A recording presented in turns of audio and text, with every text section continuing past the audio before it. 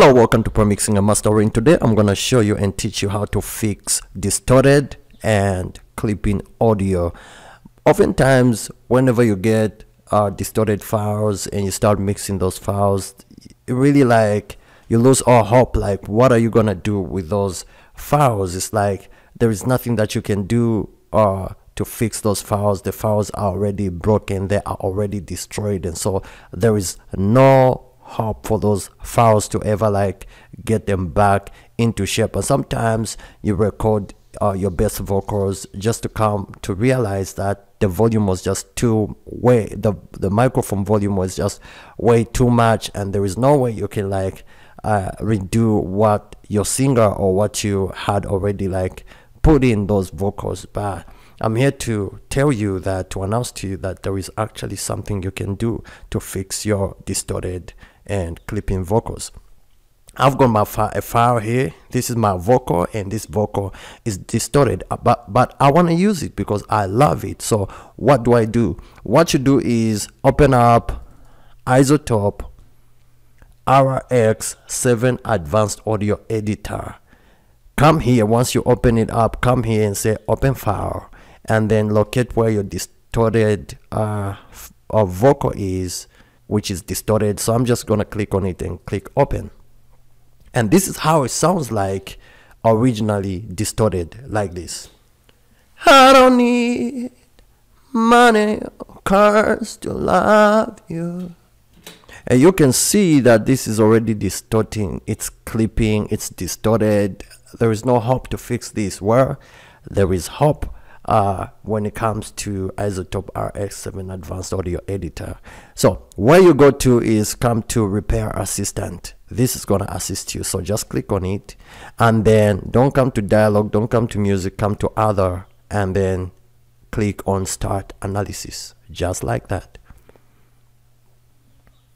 So iZotope is gonna start analyzing your audio file, your vocal, and see what is wrong with it. So it's just gonna automatically detect what is wrong with the WAV file, and so you just have to sit back and relax and wait for it. This is just gonna take maybe a few seconds or just a minute just to complete the analysis, and then after that it's just gonna repair.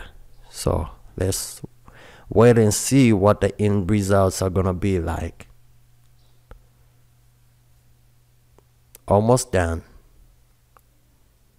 analyzing. So there is clipping that has been detected, and obviously that's distortion, and you know the vocal is distorted and clipping has been detected. So it is now automatically repairing my vocal.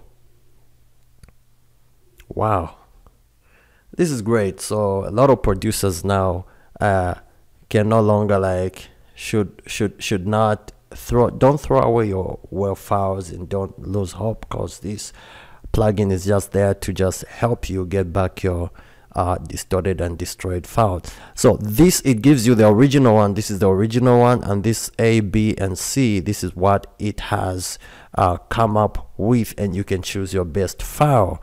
And usually I pick A, and if I feel like A is not really like worked on the way I want it to be worked on, I come to B.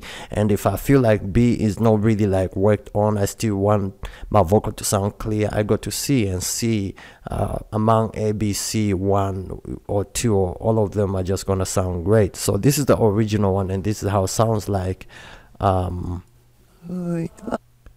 Sounds like right here. I just want you. I just want you. Very distorted. Listen to these guys. I just want you. I just want you. This is the one that has been worked on, and it sounds like this. I just want you. I just want you. And B sounds like this. I just want you. I just want you. And C. I just want you. I just want you. Original. I just want you. Too much, right? I just want you. Before. I just want you. After. I just want you. So once you're satisfied, just render like that.